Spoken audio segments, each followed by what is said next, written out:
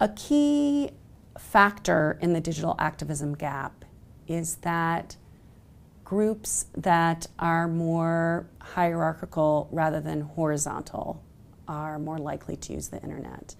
And this really overturns this sense that groups and protest movements like Occupy Wall Street or other more horizontal movements are really tethered to the internet. In fact, the rise of a lot of these movements really rose in sync with the rise of digital technology. And if we really go back even farther, if we look at the launch of the World Wide Web over 30 years ago, really coincided with the tearing down of Soviet symbols and structures, right? The Berlin Wall was coming down at the exact same time that the internet was spreading. So we have in our psyche, right, this cultural connection to the rise of the internet as being this non-bureaucratic technology that even an early Apple commercial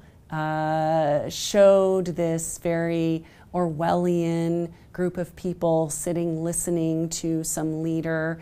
And this is 1984, right? In comes a woman with a sledgehammer and she swings it around and she throws it at the screen of this leader.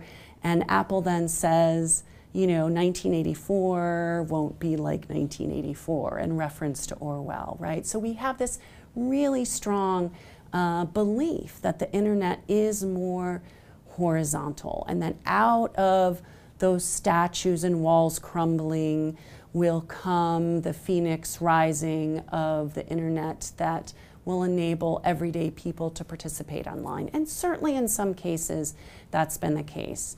But what I found overall, over time, without just these spikes of political protests, is that groups that are more hierarchical, that have systems in place, and often this hierarchy goes in sync with systems, really are able to, over the long term, engage and have high levels of online participation.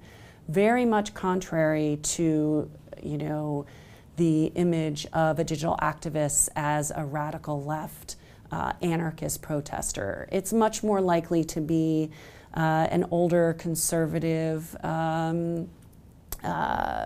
Tea Party member.